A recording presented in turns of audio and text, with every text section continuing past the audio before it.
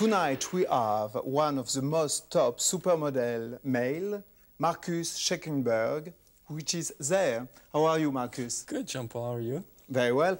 Marcus, tell me, everybody calls you the sexiest man in Earth. What do you think? Well, I think it's a very nice compliment. I don't see myself like that at all. I mean, I just see myself like good old Marcus.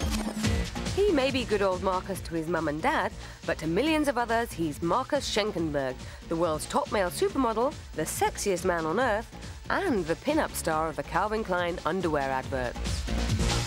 One personal question. Do you wear Calvin Klein underwear? On tonight, for example? I don't know. I have to... Can I check? I'm already checking. It's actually, it's John Boy. Yeah, another word. You cannot say the word. It is not Calvin Klein, is what I can say. You were almost naked in the Calvin Klein ads. So should you mind to pose completely nude in some magazine? Well, I mean, I am completely nude in that ad. I'm just covering myself with a little piece of jeans, you know, but I wouldn't want to show my little fireman.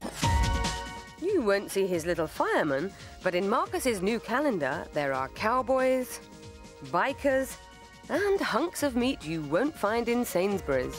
Who do you think is buying that calendar? Tell me.